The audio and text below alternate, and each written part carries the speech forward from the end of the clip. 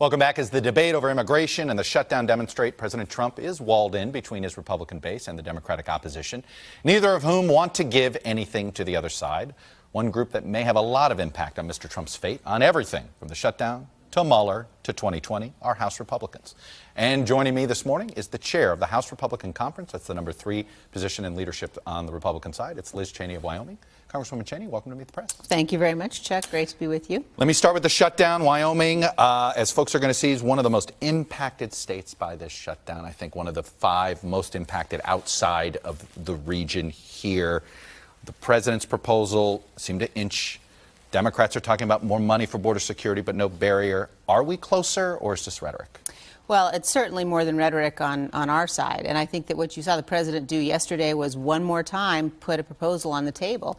You know, it's very difficult to understand when you've got the president's proposal that obviously includes money for the border wall, also includes an extension for the DACA folks, also includes an extension for TPS. You know, those are issues, DACA in particular, that Speaker Pelosi, she commandeered the floor of the House of Representatives for 8 hours less than a year ago on particularly this issue of helping to ensure that people that are here, the so-called dreamers, are not deported. So for her now to just simply reject out of hand when the president actually has said, okay, let's look at ways we can come closer, you know, it shows you they're just not interested in negotiating. Why should the Democrats, though, accept something temporary in exchange for something permanent? Well, look, in fairness to them, what we're talking about is we have to secure the border and get the government open. And, you know, as your last panel talked about, the Democrats in the Senate, including Senator Warner, have voted for 700 miles, actually, of a border barrier back in 2013. So we really want to come to an agreement here. The president really wants to come to an agreement here. He has put offers on the table. The responsible thing for the Democrats to do is put a counteroffer on the table if you don't like this one. Yeah, Senator Warner seemed to suggest maybe there's a way to pay people.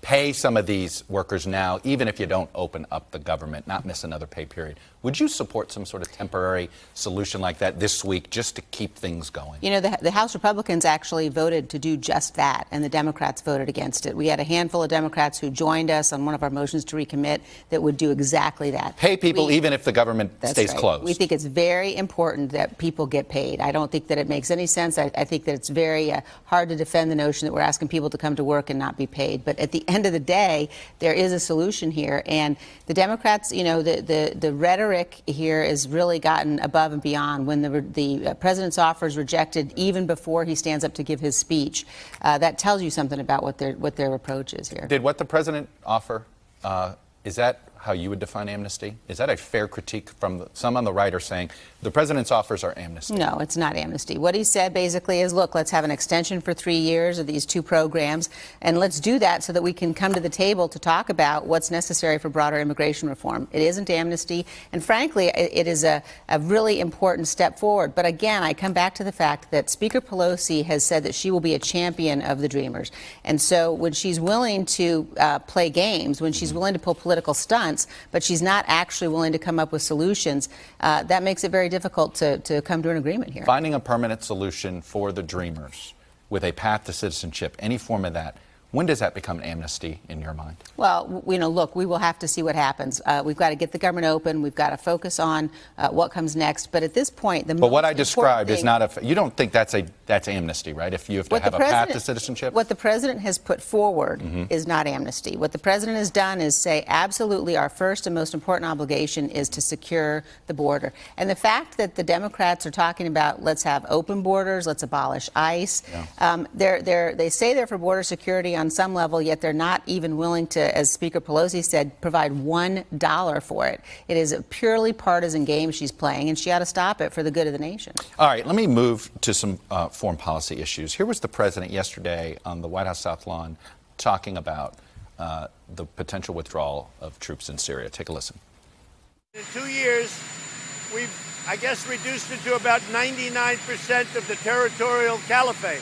We're killing ISIS for Russia, for Iran, for Syria, for Iraq, for a lot of other places.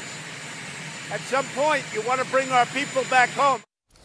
I know you have met, you've been to the White House to talk about your concerns about too quick of a pull out there. Does that make you feel better, or does that sound like a president that still wants to move a little faster on this pullout than you do? Look, I think what's very important to recognize is that we have to make sure that we finish the job. And if you look at the mistakes... So 99% in your mind is not finishing the job? It's not. If you look at the mistakes that Barack Obama made when he pulled out of Iraq precipitously, when he declared the war ended, and the war certainly wasn't ended, and we end up with chaos in the aftermath.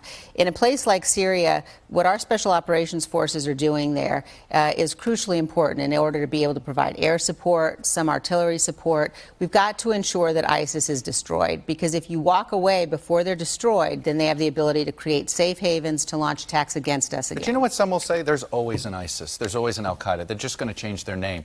So it means we're always going to be there. What do you say to folks that think that no matter, your definition means we're always going to have troops in the Middle East? We have to fight them there so they don't fight us here. And the definition of victory in the Middle East, the definition of victory in Afghanistan, in Syria, is that we don't have another 9/11. So we've got to recognize that the kind of enemy that we're facing can, with very little territory, very little resources, have bases from which they can plot and plan and launch attacks. And we have an obligation to make sure they don't do that. Before I let you go, Congressman Steve King basically has decided you're the reason why he's being maybe shoved out of office, shoved out of the party. I got to play something he said about you earlier this week. Take a listen. You can't put her in the category of ever being a conservative again. She's called for my resignation. She's been here 2 years, and you know, what would give her the moral authority or the intellectual judgment to do something like that? I'll just get you a chance to respond if you like. Well, look, I think I was pretty clear, and our entire House leadership was very clear last week. His comments were abhorrent. They were racist. We, under the guidance of Leader McCarthy, stripped him of his committee assignments, and I think there's simply no place for that language in any of our national Censure discourse. next? Look, as I said last week, I think you ought to go find another line of work. All right, Liz Cheney, number 3 in the House Republican leadership. Thanks for coming on and sharing your views. Thank you, Chuck. Good to be with you. Hey, NBC News fans, thanks for checking out our YouTube channel. Subscribe by clicking on that button down here, and then click on any of the videos over here to watch the latest interviews, show highlights, and digital exclusives. Thanks for watching.